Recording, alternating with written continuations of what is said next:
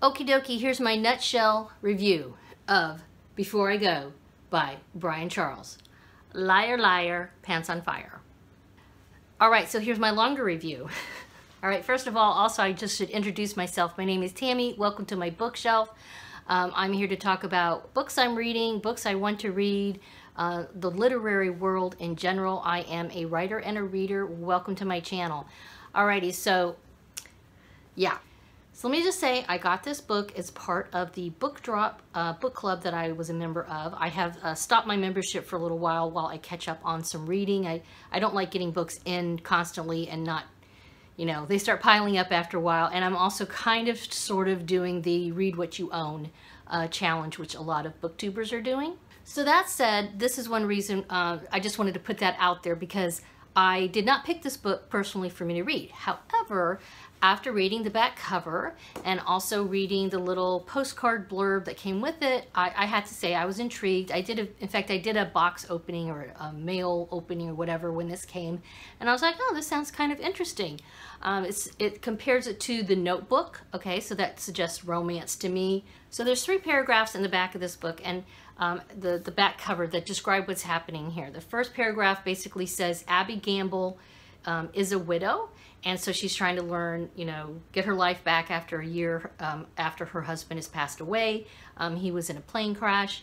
And then the second paragraph talks about Joel, which is her love interest. So she's kind of like, you know, she's starting to find her way back to the world and love and that kind of thing. But then the third paragraph says, yet Ben isn't gone. Ben is her husband who supposedly dies in a plane crash. But it says, yet Ben isn't gone. Ever since his plane went down, he's been trying to make his way back to Abby.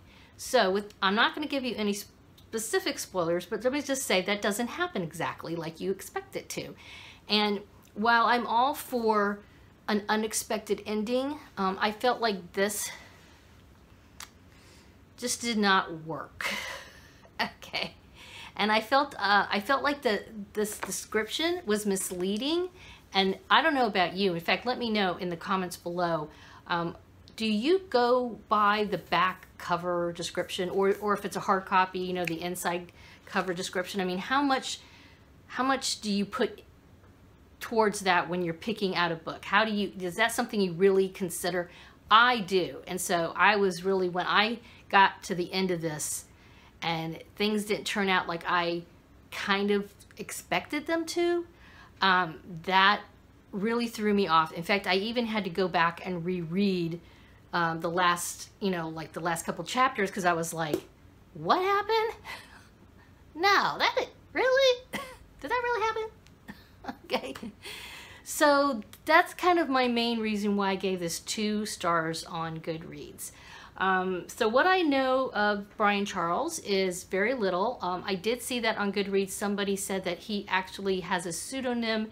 He's also known as Charlie Donnelly, and he is typically writes thriller novels, thriller genre.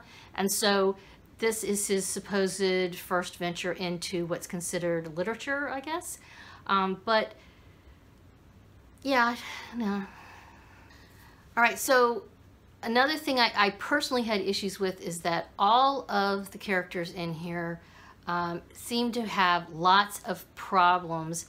I mean, a lot of problems, you know, and for me, when I was reading this as it happened, some stuff was happening in my personal life that was made it really difficult for me to read about all these other problems of these characters. So I actually had to set this book down for a little while.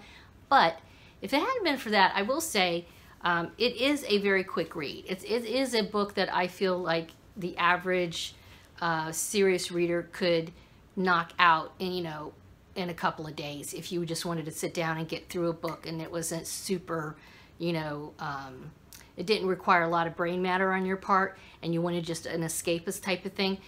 This suits the bill definitely for that. So yeah, I don't like to give spoilers, so I'm not going to say exactly what happens at the end. But I felt like it was, I was disappointed, and I just didn't feel like things tied together to make it believable, I guess. So, and like I said, I felt kind of ripped off that this led me to believe that there was going to be maybe a love triangle, that, you know, Amy Gamble was going to fall in love with Joel, but then her husband was going to pop up, and then she had to make the decision between the two guys and everything. So, you know, maybe that's a little trite and expected, and maybe that's why the author decided to not go in that direction. But then I felt like whoever wrote this did not do justice to this book. So anywho, that's sort of my rambling review. Let me know in the comments below, like I said, what you think about book jackets and that kind of thing.